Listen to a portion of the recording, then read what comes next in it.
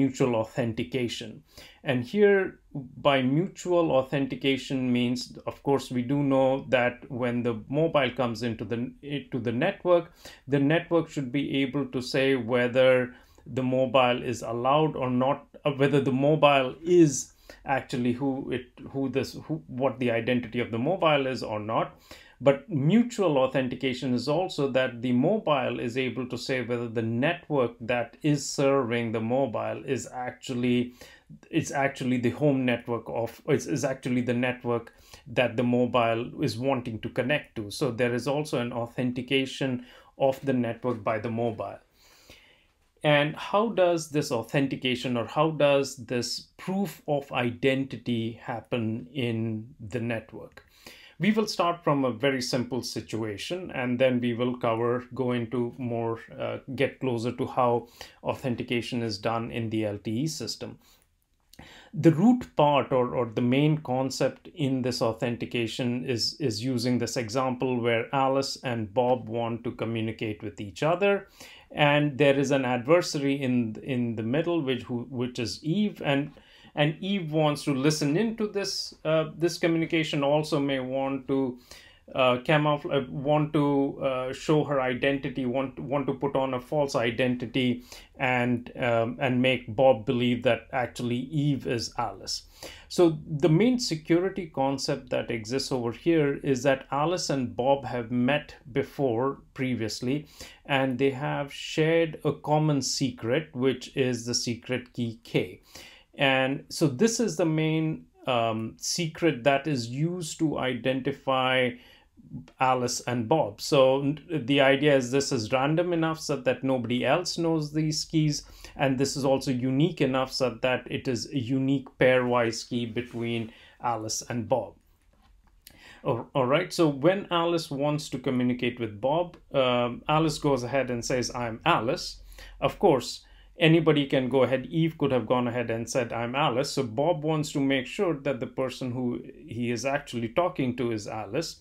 So Bob provides Alice with a random number R, and asks Alice to encrypt this random number using an encryption algorithm that they both have agreed with to create a ciphered or an encrypted text called ciphertext C. And when Alice ciphers this text, this random number by using the encryption algorithm and the key that only Alice and Bob know, then when Bob receives this ciphertext, Bob has a decryption algorithm and can get to the unciphered or the plain text by doing a decryption algorithm and check whether this is actually correct. If actually Alice has used the right key and with the encryption algorithm. So the encryption algorithm is not something that is a secret. The encryption and decryption algorithm are publicly known algorithms, and that's the way typical cryptography is working, is that you don't assume that you don't build insecurity by camouflaging or by making the encryption or decryption algorithm as a secret. Those are pretty well known, but it is the keys that are that are secure and that are supposed not to have been compromised. So with this step, Bob is able to authenticate Alice and know that the person who he's actually talking to is Alice, but Alice also wants to make sure that she is talking to Bob. So what Alice does, Alice provides another random number R2 to Bob and says, "Encrypt R2 using your key and send me the results." And so Bob encrypts R2 with his key K and sends a ciphertext. And from this ciphertext, using a decryption algorithm, Alice kind of computes the random number that comes out of it and checks whether that is equal to the random number that she had sent to Bob. And if it does match out to be the same thing, then essentially the message could only have come from Bob, because Bob is the only one who has this secret key. Now, once this authentication has happened, so both of Bob and Alice have authenticated each other without sending their private key over, without sending the shared key over the network, which you never want to do, because if you send a shared key over the network, the adversary is going to be able to get it, and then from there on you would have to change your secret, your key. This scheme, where both the parties who are authenticating each other share a common key, is called symmetric key cryptography. So this is symmetric key cryptography, or the entire kind of cryptography scheme based on having a shared key between them is called symmetric key cryptography. And this is the basic mechanism that is used in LTE for and actually all of 3GPP systems for authentication.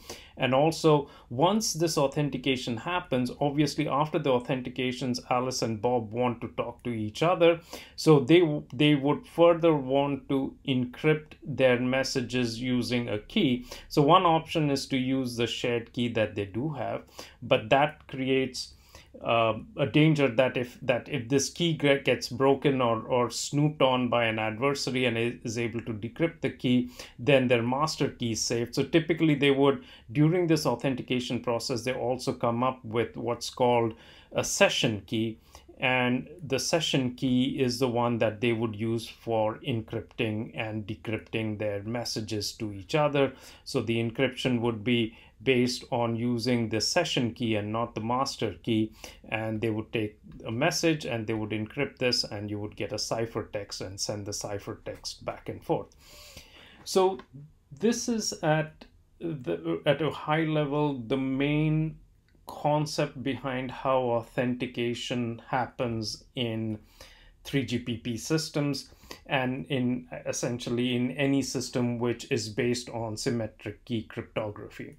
Now, obviously this is a much simplified version, so now we will try to get to, in the next two sequence of flows, we will get to the encryption, the mutual authentication mechanism that is closer to how it is used in 4G system.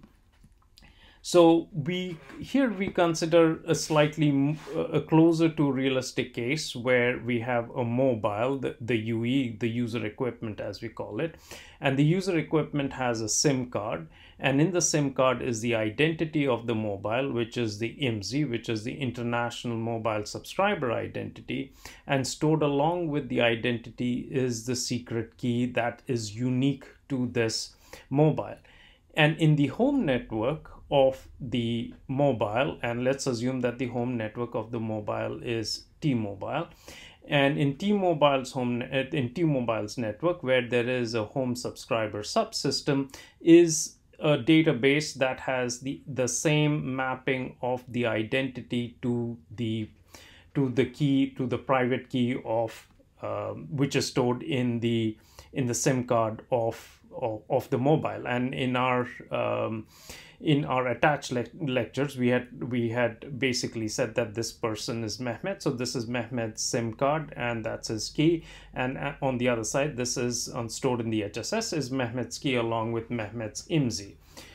So, but then let's take the case that that Mehmet is actually roaming into another country. So he's come to Turkey, and the operator that is having a roaming agreement with the home network is, let's assume it's Turkcell. So Turkcell has roaming agreement with T-Mobile. I'm not sure whether they do or they don't, but we are taking examples. So let's assume that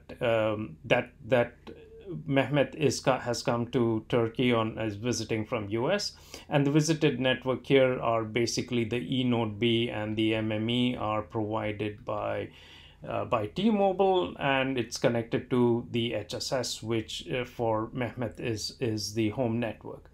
So for this authentication mechanism, what happens is that every time there is an authentication which is done between the network UE and the network, there is a sequence number which is stored in the SIM card and also stored in the HSS, which is incremented. And this sequence number, we will see, gets used in the mutual authentication, and that's why I'm showing it here. So there is a sequence number that is stored in the SIM, that is incremented and stored in the SIM and in the home network, which keeps account of the number of times authentication is being done. The mobile, it comes into Turkey. It sees that the operator advertises its PLMN ID, which is the mobile country code, followed by the mobile network code, which belongs to Turkcell. So it advertises this. The SIM card has information that that Turkcell is a roaming partner of T-Mobile. So it goes ahead, and the UE goes ahead and provides its IMSI. So it says that, hey, I am Mehmet, I am the IMSI corresponding to Mehmet. And part of this IMSI, as we saw in the attached lecture, has the PLMN ID of the home network, which we had said was T-Mobile. So it has the mobile country code and the mobile network code of T-Mobile. So based on this mobile country code and mobile network code, the MME goes ahead and asks for an authentication request to the home network of T-Mobile. So it says authentication request. Here is the IMSI. Here is the VPLMN. I am the VPLMN, which is Turkcell in this case, which we had said. And please authenticate this this user who has roamed into my network. So now, as we had covered over here, the home network will go ahead and generate a random number R. It also goes ahead and generates what it says is an expected result that that the mobile should provide to the network. So that's basically, in here we had said the encrypted value of R. And we will see in the next step why this is being done, why the expected results is being computed. And just hold on for a second. It also computes something which is called an authentication token. And this authentication token is actually used for mutual authentication. So here, as I said, the sequence number which is sitting in the HSS, which is the same as what the sequence number in the UE, is going to be the term that is going to be used by the UE to authenticate the network. So it is equivalent to this encrypted value of R2, where R2 is actually the sequence number. So so it goes ahead and also computes the authentication token. And it also goes ahead and creates what's the session key, and this KMME is the key that the HSS will provide to the MME sitting in Turkcell's network, and that would be the key that would be used for further deriving keys to be used for encrypting messages between Mehmet and the visited network. So with all of these computation, it does this computation and sends the random number R, the authentication token, the expected result, and the session key that should be used if authentication is successful. It sends that over to the MME. These four elements together is what's called the authentication vector. So this is authentication vector. Vector. And or AV. This authentication vector is sent to the MME. The MME goes ahead and provides a random number R and the authentication token. So with the random number R, before the mobile goes ahead and sends the encrypted value back, it first authenticates the network by looking at this authentication token and doing an inverse of this function over here to come up with an estimate of what the sequence number is. So it goes ahead and computes that, and if the sequence number matches the sequence number that it is expecting, that it has stored in the SIM card, then it knows that the network is actually the home network of the mobile. So this is the mutual authentication. So the way the authentication is happening is at the very first step, Alice is first authenticating Bob, and then Bob authenticates Alice. So that's the flow. So the UE first authenticates the network based on the authentication token that is being sent by the network. And once that is true, then the mobile computes both the session key, and it also computes the response, which is equivalent to the encryption of the random number, which is using pretty much this function which both of them know to be used. And it sends back the response to the MME. The MME checks whether the response that the mobile has sent is equal to the expected response that was sent by the HSS to the MME. And this is where, this is why the XRES was computed over here, because the master key is never sent out to the visited network. And that is why the HSS just sends the expected response to the MME, and the MME then computes that. MME then simply compares what the mobile sends over the radio to what it has received from the HSS, and if this matches, the mobile is authenticated. It then will go ahead and send an OK. Here it actually, once we look at the flow, there is no OK over here, but there is another message that goes back, which essentially tells the UE that the authentication is successful. And once that is done, they both will go ahead and try to use now keys, which would be used for encryption and integrity protection of messages.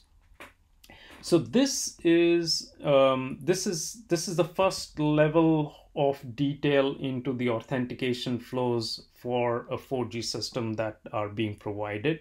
Some of the key things to be noticed over here is that the main authentication is happening in the visited network, and it doesn't happen, the check of the authentication doesn't happen in the home network. And this is actually changes from 4G to 5G, which we are not covering in these lectures, but that's something to keep in mind. Another key important thing here to also keep in mind is that the test that the PLMN ID advertised by the network is actually the same PLMN ID that the network provides to the home network. Is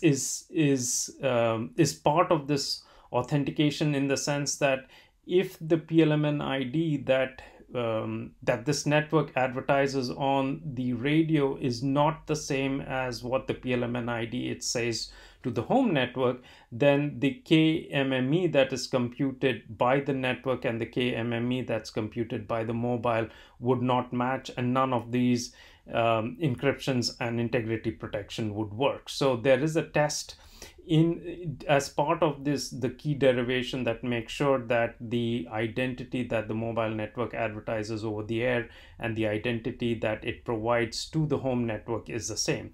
The reason why this is got built into the 4G system, which is actually not there in the 3G system, this test whether the PLMN ID are the same provided to the core network versus provided on the air, has been that there have been a few cases where the visited network has gone ahead and said something else to the mobile, saying that actually I'm Turkcell, but on this other side it goes ahead and it says that I'm actually a roaming partner that has been set up, and then there have been some cases where the mobile has seen roaming charges which have been significantly higher.